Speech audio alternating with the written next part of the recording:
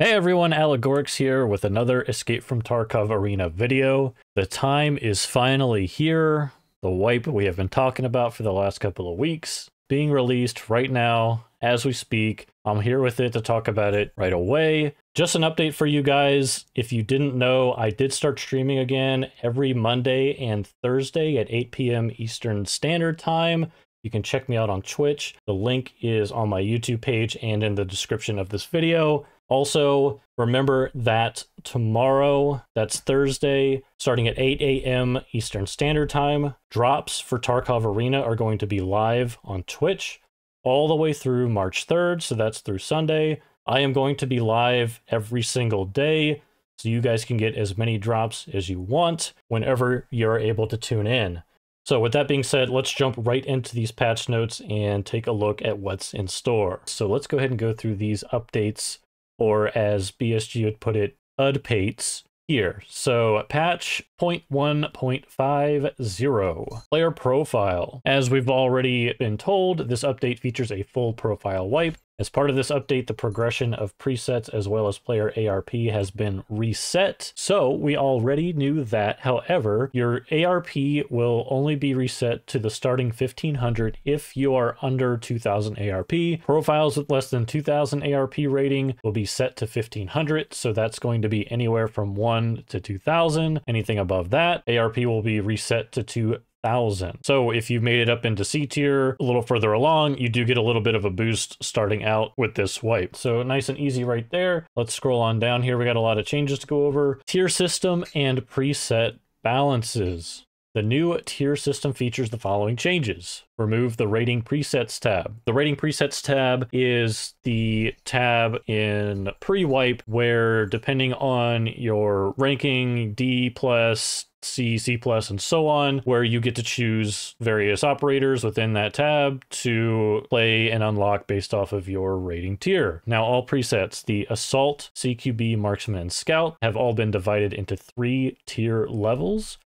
Presets have been balanced within each tier. Several class and ranked presets have been removed. They don't dive into every single class preset balance here. That would be probably way too much to go over, so we're just gonna have to jump in fresh and see what it looks like. All right, several class and ranked presets have been removed. I assume with part of balancing, they found that some classes maybe were not necessary and just had to be removed completely from the game. First 2 presets of each class are free by default, so no different than what we had originally. Each collectible preset is now attached to a specific class and tier. So if you're not aware, collectible presets are presets that you unlock via outside means, such as having Edge of Darkness and getting Arena, or during the drops, they're going to be releasing another collectible preset. So things that you collect over time, they're going to now be attached to a specific class and tier. So, you know, Rizzy might be under Assault, in the new class, maybe he's under CQB. We'll get into that a little bit more later. It does touch on that down the list. Standardize the availability and amount of medicine and presets for each tier and class. They don't delve too much deeper into what this means exactly, but we can gather from this text that the meds in each tier are going to be similar for each class. So if you have 5 classes in tier 1, they should all have a very similar med spread. I think that's great. Significantly reduce the number of frag grenades in all presets. I know this has been a very widely requested feature. There were quite a few frag grenades. We all know that flashbang stun grenades can be a little bit unreliable at times, so them reducing the number of frag grenades should be a good change here. And they said significantly, so I'm not sure if they're just using this as a balancing feature for maybe some of the weaker classes. It'll be interesting to see which ones they decide to give frag grenades. All right, so jumping on down to matchmaking here. You can now select one of 3 tiers when starting matchmaking. Whether you have tier 1, tier 2, or tier 3 unlocked, you would select one of those tiers to go into matchmaking with. No longer are you selecting these presets or tiers after you get into the match. You are selecting it beforehand, which is a great change because now matchmaking can see what you're selecting before and hopefully will match you to equally leveled players. All right, unlocking matchmaking in the next preset tier requires unlocking 5 presets of the current tier. That requires the player to play more classes, spread out the level a little bit, and throw down more on the battlefield. Some people may not be happy about this. I don't know. It maybe kind of forces you running kits that you don't want to play, but I do think it's a little bit more healthy for the meta. Maybe you'll find a kit that you thought you weren't going to enjoy that now you do enjoy. And it really just allows on BSG's end for more gameplay as well, for testing and just seeing how things perform. So all in all, I think that's pretty good. Matchmaking now accounts for player ARP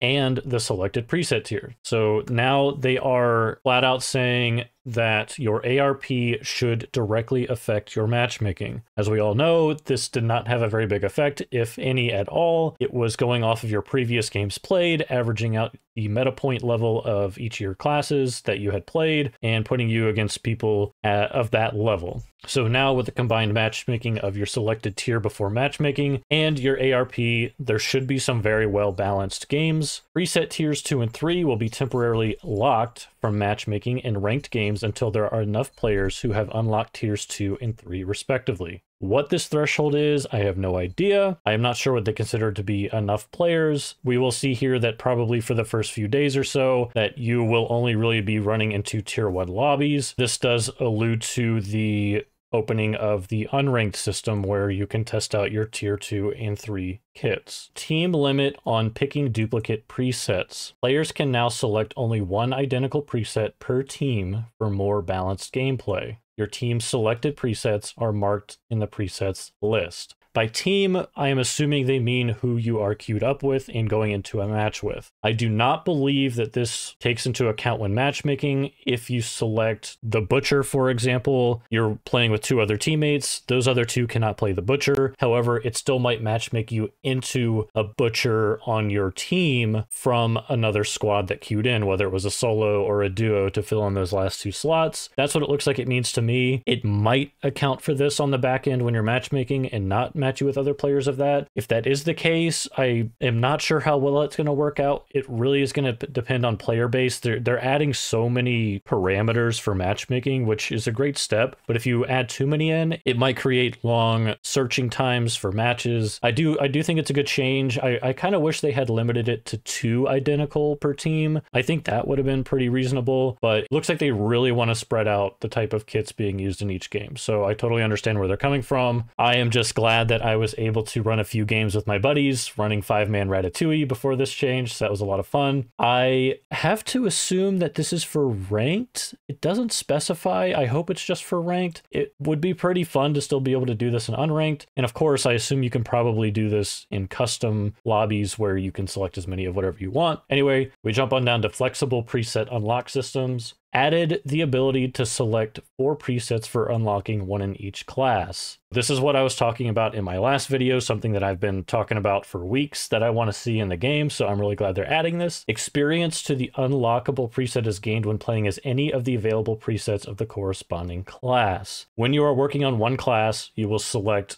4 other presets that your experience will go into. So you can work on one class, unlock 4 others, have them spread out. You're not railroaded as much going down a single path. You get more of an option of what you will unlock and how you want to play the game and how you want to progress to the higher tiers. When playing with a collectible preset, it will level presets of corresponding class. So that goes back to the previous point up top where they did mention that collectibles will be assigned to certain preset tier trees. For in my example earlier, Rizzy being part of Assault, he may or may not be, that's just my guess. It will level presets of that class. So they just kind of consolidated how things are sorted and consolidated things a little bit more, made them more efficient and streamlined. The preset tree view is available via the button in the bottom menu. So I am hoping that this also allows us to maybe look at the preset tree while we're matchmaking and searching and all that good stuff. All right, moving right along, preset price and unlock balance.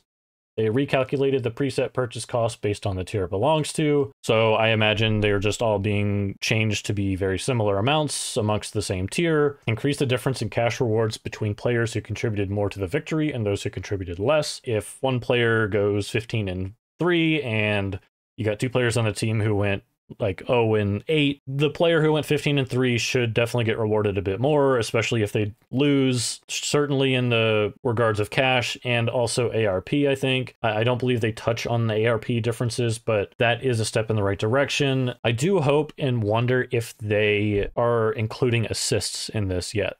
or if it's just based off of KD. I know they have like headshot modifiers and you get extra cash for streaks and stuff like that. So we'll kind of have to see what this looks like when we actually jump in and start playing. All right, reduce the amount of experience for unlocking a preset. So yeah, round of applause. There's no numbers associated with this, but reducing the cost is always a good thing. You can unlock kits faster, people have more fun jumping from kit to kit, and it gives you a nice spread to choose from. Location selection. I like this change a lot. It might be a bit polarizing. I know there are a lot of players out there who really like playing in their certain maps, but they increase the minimum number of locations to start matchmaking from 1 to 4. So you can't queue in now just playing Equator or just playing Bowl. You have to select 4 of the maps to play. So for you Sawmill haters out there, you are still not required to click on that. It's only a 4 minimum. And they have the new map, which we'll talk about here in a minute. Painkillers effect. Reduce the color loss effect when using a painkiller. I don't know about you guys, but this has gone back and forth a lot over the last few weeks. There was a long period of time at the start where painkillers didn't do any effect like this. No color change, no graininess, anything. Very short stint where the black and white came back very strong, and then they reduced it, and I haven't noticed it since then. So I'm not really sure what this is going to end up looking like in the game.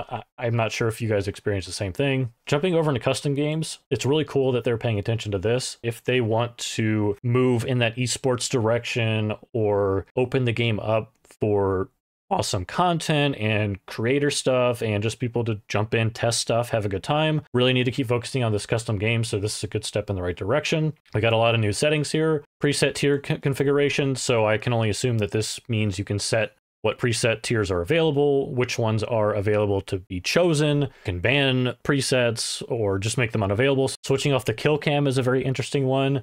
I imagine this to be frustratingly insane on Sawmill. This is a pretty cool option, like kind of more of a hardcore mode, and just to kind of shake things up a little bit. Configurable duplicate team preset limit. So this is what I was talking about earlier, where I was hoping that they didn't touch custom games on this. You can actually choose what the duplicate team preset limit is. So if you do want to do 5-on-5 Goodmans, or if that class even exists anymore, Ratatouilles, what have you, you can go crazy, or you can limit it to where the games are maybe a little bit more balanced out. Configurable character skill level. I imagine this is based off of ARP or something of the like. I'm not entirely sure what they mean by this, but more configurations the better as far as I'm concerned. Configurable number of rounds needed to win a match. Boilerplate stuff there, pretty happy with that. And configurable team names. So that is pretty cool and very fun. So I'm glad that they added this. This is a great step in the right direction for custom games. And Hale freaking Luya fire mode. Change the default fire mode for all weapons. Full auto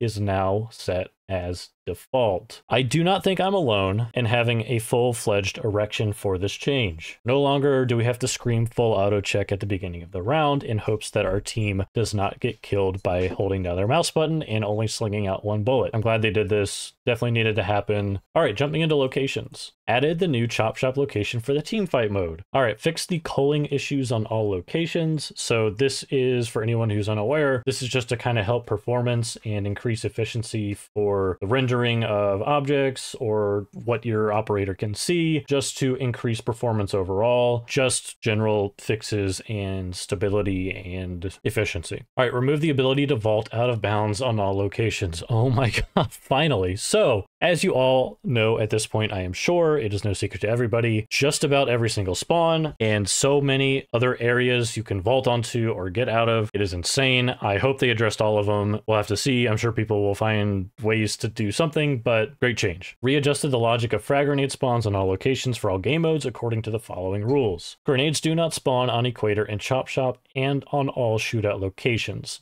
So I imagine this is just to cut down on the amount of explosives flying around in very small maps. I think that is a great change. It gets a little bit crazy if you have 3, 4, 5, 6 grenades going off. Grenades do, however, spawn on Bay 5, Air Pit, Bowl, and Sawmill. These maps are a little bit bigger, so it makes a little bit more sense that you're going to have grenades on these maps. Added a spot with a 100% chance of grenade spawn in the center point of the location. Added 2 frag grenade spawn locations at equal distances between teams. Chance of grenade spawn is 100% at one of the 2 locations. All other item spawn points no longer contain frag grenades. So really leaning into that limitation of frag grenades here, severely reducing how many operators have them in their presets. and scattering them on maps a little bit more balanced so that they are available if you do not have a frag grenade, but not in such a volume that there are still frag grenades everywhere. So great balancing. I think it's totally fine. All right, so jumping into a couple of maps here. Air Pit slightly changed the geometry of the map. Regardless of the spawn side, players will reach the airplane at the same time. So shrinking or extending a little bit of the map just to make it a little bit more fair and balanced to get to the centerpiece of the map. Bull, they did the same thing with the helicopter. So players should be able to get to the helicopter at the same time, coupled with the fact that you can no longer allegedly jump out of the spawn early. That should be a fair fight for that helicopter. Or as my friends like to call it, the jet ski. This next section is very big. Those of you who play Escape from Tarkov will be pretty familiar with this armor and hitbox system. We are going to go over this, not in too much detail. I will go line by line and talk about it a little bit. However, as you'll see here at the bottom, there is a link that goes over this in a little bit more detail that I will actually link in the description. And I'm also going to link a video that I have mentioned before in another one of my videos that really tests and delves into how armor actually works in Tarkov. And now that it is working the same way in Arena, I think it's really good information for you guys to have. The video is by Gigabeef, and in my opinion, it's just a really thorough top-down look at how the armor system works and the hitboxes. So I'm going to link that in the description as well. All right, so let's jump into that. So hitboxes, the head is divided into separate simple hit zones that coincide with the protection zones of helmets and masks. 3 hit zones have been added to that head area, and that is the throat, neck, and face colliders. You can get shot in the neck and take certain damage, get shot in the throat, face. So as it says here, totally split up now. Thorax and stomach hit zones are divided into front, back, and sides, and the pelvic hit zone is divided into groin and buttocks. Hitting these areas inflicts damage to the stomach area. Armor. Protection of armor and helmets is divided into separate zones, depending on which section this zone covers. In some cases, it might be several zones. These are the slots with integrated armor. Integrated armor zones have their own separate durability. For example, you can now reduce your opponent's chest zone armor durability and not damage the durability of other armor zones if you shoot them in the chest. So if a piece of armor has chest armor and arm armor, you can damage the chest part of the armor and not the arms. Integrated armor usually has armor class 2 or 3. Now here's an interesting change that I actually personally like. Let me know what you guys think. An armored collar that protects the neck hitbox has been added for a large number of body armor pieces. If you play Tarkov, you might know that it is certainly a concern nowadays to leave your neck exposed with the new hitboxes, and a lot of the armor is not protecting the neck. If those bullets do stray above your chest but not quite hit you in the face for that head eyes, you are taking significant damage to the neck, and a lot of times you can get one shot, especially with some of the higher tier ammo that we tend to deal with in Arena. Adding a bunch of armored collars to the neck is a great change in my opinion. It balances it out and a little bit less just RNG, I kill you randomly kind of stuff. So I think it's nice. Others might disagree, but I think it's a cool change.